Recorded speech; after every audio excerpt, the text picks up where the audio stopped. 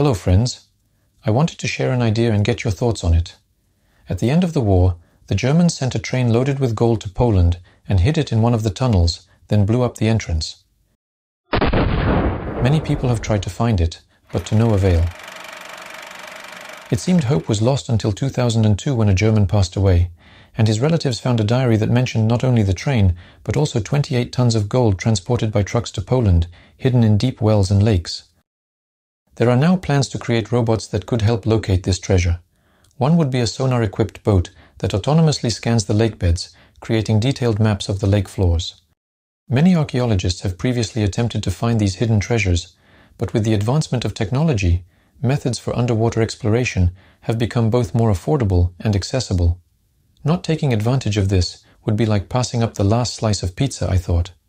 Previously, explorations were done with divers, but divers can only stay underwater for 20 to 30 minutes, which greatly limits the scope of exploration.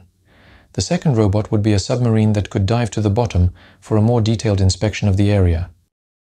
Share your thoughts in the comments, because right now it seems like finding the gold train might actually be easier than finding common sense.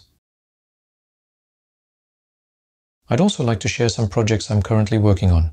One is called Light Track. Using a radar module, it detects people and lights up their path. The unique feature is that the radar only reacts to living objects, ignoring inanimate ones. This device is perfect for staircases, corridors, and as a nightlight. The project has successfully launched on Kickstarter, receiving the first 20 orders. If you're interested, you can buy it on the website. The link is in the video description. The next project is a joystick-controlled manipulator that can replace a regular mouse, but is much more precise and user-friendly. It's been in development for 3 months and will soon be finished.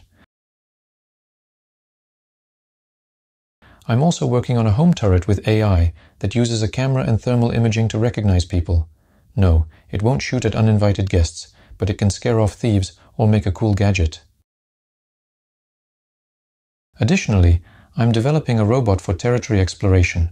I previously built a similar robot for underbus inspections, but it was too expensive and hard to control.